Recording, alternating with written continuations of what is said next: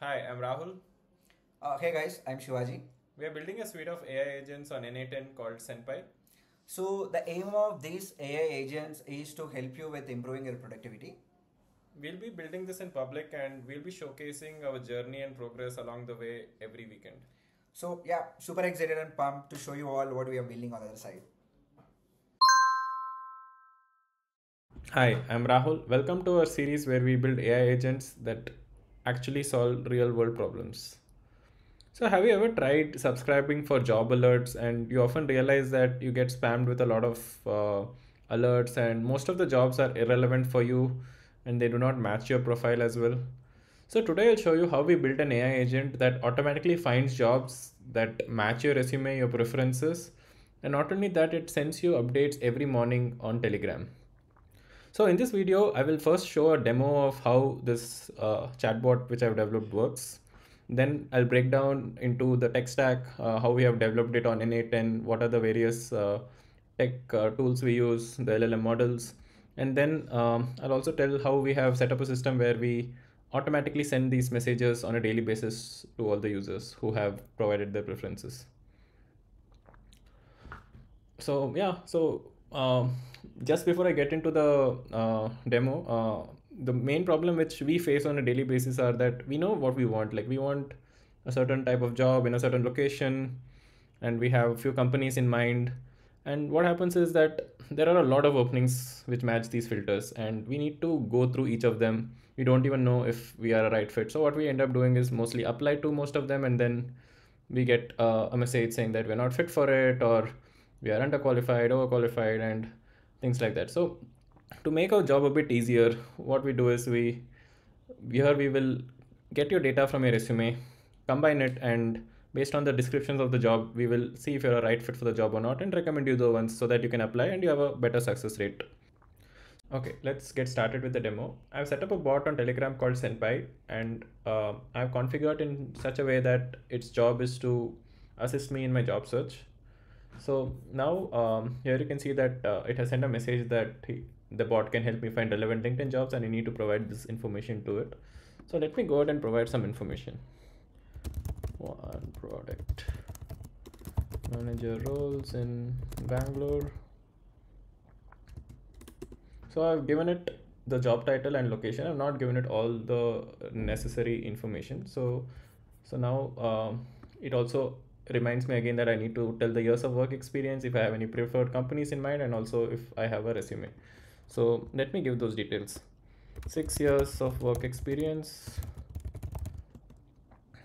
So I've just given it that. So either it asks me that, yeah. So now it's again asking me if you have any companies. So let me give some companies which I have in mind. Amazon, Google, Microsoft. So now post that only the resume is pending, so it will remind me again. And so I have my resume. Let me just go ahead and attach it. Now the bot has recommended the relevant jobs, so let's have a little more detailed look at it. So it has suggested me product manager jobs, and currently I've set up the limit to 5. So it has suggested me the top 5 relevant jobs, and you see that there are 2 things at Amazon and 3 at Google, and it also gives me a score based on if I'm a fit for it or not. And how it does that is it has the details from my resume, and it says that candidates' experience in Gen AI and AWS aligns with the roles focus on new tech applications for customer experience. So this particular role, it's a product manager tech role. So, and it finds out that I have prior tech experience, and that's why it feels that I'm a good match for this role. So here you can see if I open my resume, you will probably be able to see that there are similar keywords on the resume as well, which denote the same. So here you can see that there's a thing which I worked on Gen AI, then some on AWS related, and all this. It picks up these keywords and summarizes it. And here we have used again an LLM GPT-4o to do it, and then it compares with the jobs, and yeah, it gives me that. So you can see that there's another role. This is not a tech role, but it's still a product manager role. and still maybe that's why the score is maybe a bit lower than the previous one. The previous one we got a 9. But yeah, still, since it's a product manager role and I worked at Amazon already, so maybe it thinks that I'm a strong fit for it. And then there are a few openings in Google as well. So yeah, so it basically does the same thing, like and once it gets all the jobs, like the top n number of jobs, and then does a relevancy check, it gives me the top 5. So that's how it works. And now that it has our preferences, we have an automated trigger as well for it to send the new job openings which fit my profile every morning. Okay, now that we have gone through the demo, let's look at what is the underlying architecture behind it and how we have set it up. So we have used n8n, a low code platform, which makes things super easy. So I took about maybe max 2 to 3 hours on a weekend to develop this entire workflow. And that's because n8n makes it very easy to do it. And all you need to have is just an understanding about your algorithm. How do you want to set things up? And once that is there, it's all plug and play. So for this AI agent, what we have made is we have again configured it on Telegram. So we have created a node and we have created a node for receiving Telegram messages. So what this does is it will be listening to any message I send as a user on Telegram. So the moment I send any message, this workflow gets triggered. And once I trigger it, there's a small piece of code which would transform all the inputs and send it to the AI agent. And now what this AI agent does is, so we have configured it with a basic prompt. So we have told the AI agent that your primary job is to help the user find LinkedIn jobs, right? And the main purpose of this bot is to get all the information from the user when we have configured the information which it requires. And once it has all the information, it should trigger the job search. So here you can see we have configured the inputs, and then we have also gave it conditions that we need at least 3 of the 5 inputs required. The resume is mandatory. And once all the information is there, it needs to trigger the job workflow. And given that we are triggering an automation after this, we need the right parameters as well to go to the downstream workflow. So hence we've added this prompt which says that this is the exact structure of the JSON which needs to be sent to the next workflow. So here you can see that once it has all the information, it triggers this workflow. So that's how we have configured it. And until it doesn't have this information, it keeps having back and forth conversation with the user. And there are a few settings as well which we need to configure for the AI agent. First of all, the model. So here we have configured GPT-4o. So in the beginning we had configured GPT-4o mini, but we faced challenges in it when it came to sending the right inputs in the right structure, and hence it's recommended that we use GPT-4o. And apart from that, we also need to set up a simple memory node which can determine how long the context needs to be there. So we have set it as 10. This means that the bot will have access to the last 10 messages sent on Telegram. So, and we will use that to make a judge of the conversation. So yeah, this is how the simple workflow is. And the main part happens after this, where it triggers the job retrieval workflow. So once it has triggered the job retrieval workflow, we have a bunch of code which would take in the inputs and convert it into a particular format. And also here you would see that we have connected with Google Sheets. And why Google Sheets? That's because we have used Google Sheets as a database in this case to make things simple for a prototype. And here in this case particularly, we have stored all the location IDs of the various locations in India. And why location ID? Because the future APIs which we are going to use to do the job search requires location ID.